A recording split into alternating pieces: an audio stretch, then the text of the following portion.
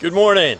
This is Monday, May 4th, 2020, Nature in Your Backyard, and I'm Frank Taylor. And as usual, I'm pretty excited this morning because this weekend I found a frog. So here's our new episode. Today we're following spring as it evolves, and I promise I have not gone out purposely to look for one thing. I'm doing what I want you guys to do. I want you to go outside and look for stuff and see what you're going to find. And so I came across this green frog and I said, well, let's do this episode. Right here in your backyard.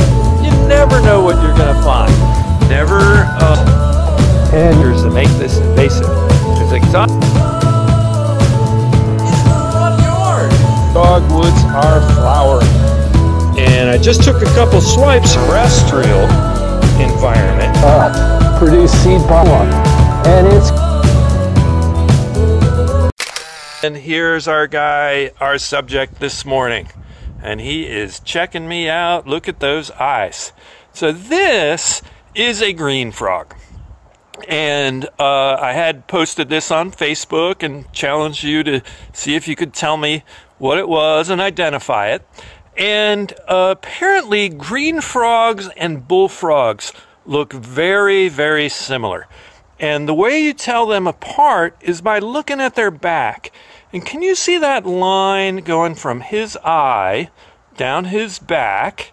And if we can zoom in on that and get some better light.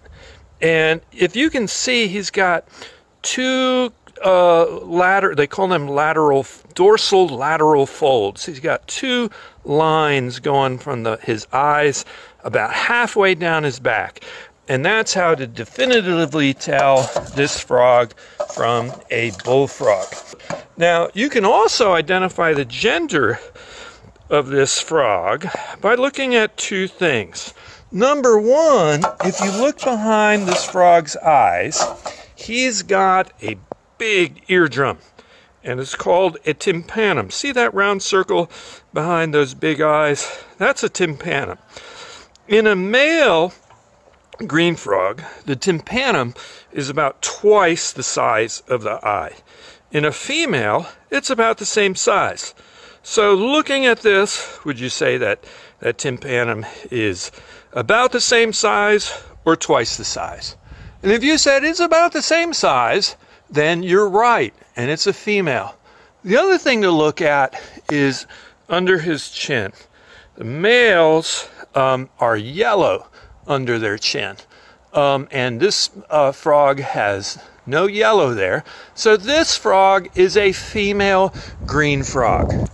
His name, scientific name, it's interesting sometimes to look at scientific names and ask, where do those names come from? His scientific name is Lithobates clamitans. Lithobates clamitans. Lithobates is from the Greek, and there's two words in there. Litho means stone, and bates means to walk. So the first part of his name means walking stone. And the other part of his name, clamitans, means to call loud. So here we have a walking stone that calls loud. Now, what kind of call does this frog make? Typically, when we think of frogs and frog sounds, we think of rivet, rivet, rivet. Well, this frog makes a sound that sounds like a broken banjo string or a loose banjo string that you just plucked, and it makes a kerplunk kind of sound. And if you go online and go to look up green frog and the Virginia Herpetological Society, and you'll see a little sound bar there, and you can play the sound bar and see what this guy sounds like. And when you do, you'll probably say, oh, I've heard that. I know what that is. And so that's the sound of the green frog.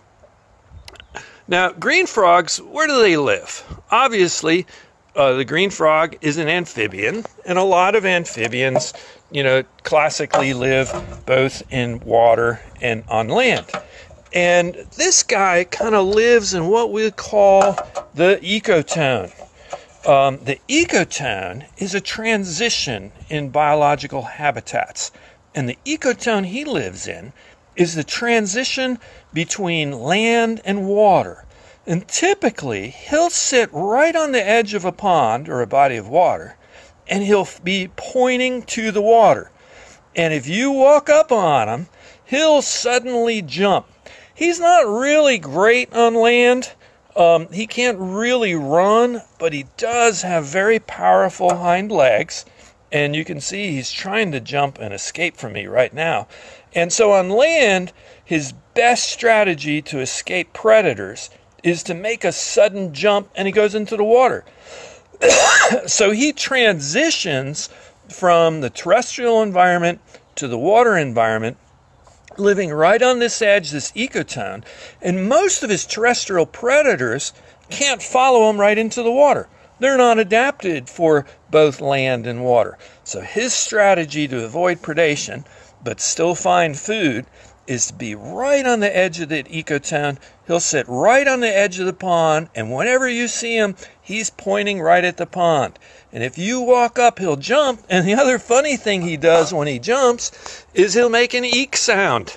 And so you'll be walking along, and you'll see, and what you'll probably never see him, you'll hear a eek, and then there'll be a splash in the water.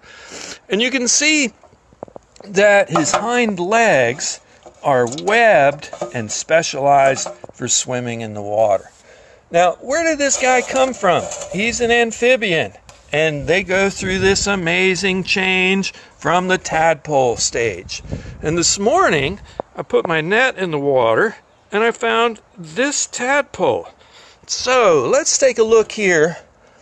Here's the frog, side by side, and here is the tadpole. And you can see that the tadpole is just a little bit smaller than the frog. Now, I'm not really good at identifying tadpoles, and there are guides to tadpole identification, but I'm not really good at that. So I'm wondering if this tadpole is a green frog tadpole or if it's a bullfrog tadpole, because I could have either one. Green frogs are probably the most common frog that you'll find. If you find a frog, it's likely to be this guy right here. They're really common. So I have to think that perhaps this is, in fact, a green frog tadpole. So these tadpoles, though, some tadpoles change in the course of a year. The eggs will be laid in the spring, and the tadpole will go through its process. So this tadpole will eventually grow rear legs, and then front legs, and then his body shape will change, and his eyes will get bigger, and his tail will disappear. And we're going to follow these tadpoles, of course, through the summer, through Nature in Your Backyard. We'll keep a tab on these guys. Now, I have to show you, too, that I found another tadpole in the pond. And this one was so small, I had to put him in a magnifying box. So we're going to have a good time checking out and following. Look at the difference in the size here between these two tadpoles. And I think I'm going to say they're probably different species. But I don't know. We're going to have to find out. And that's what makes biology fun. And we're going to keep track of these guys and follow them through the year. Last thing I wanted to talk about is what these guys eat. So one of the interesting things is not only does this, essentially a ball with a tail, change into this four-legged creature, this guy is a vegetarian, and he feeds on algae in the pond. This guy is a predator. So not only do they go from a complete change where this guy is more of a like a fish, breathing underwater with internal gills that extract oxygen from the water, and this guy breathes oxygen, and you can see him breathing. You can see that underneath thing coming out, and that is the thing that expands to make the kerplunk. If he made that kerplunk now, that lower pouch would fill up with air, and when he exhales it really fast, that's how the frogs make their loud sound. So, vegetarian that eats algae, and then the adult stage occupies a completely different niche, a completely different habitat, and eats pretty much whatever he can find. And so the adult frog will literally eat anything he can put in his mouth. Can you imagine that? If it fits in his mouth and it's alive, he's going to eat it. So he'll eat spiders, fish, crayfish. He'll eat other frogs. He'll eat snakes. He'll eat tadpoles. Frogs are pretty crazy. When they become adults, they will literally eat anything they can put in your mouth. So thank you for visiting today. Today's topic, of course, was the green frog, and you can identify a green frog from other frogs by its green color, but then it looks just like a bullfrog. But the green frog has those two narrow folds that go about halfway down his back, and the bullfrog doesn't have that. Frogs have an ear like tympanum, and if you're in band, or remember, words in band, to the tympany had to do with the drums, so it's like an eardrum. Adult frogs are carnivores. Tadpoles, the larvae, are vegetarians. You can hear what a green frog sounds like, that banjo pluck. If you go to the Virginia Herpetological Society webpage, you can find that.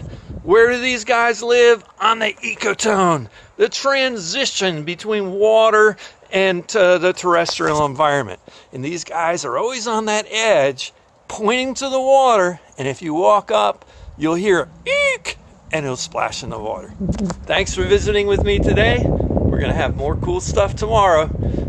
This has been Nature in Your Backyard.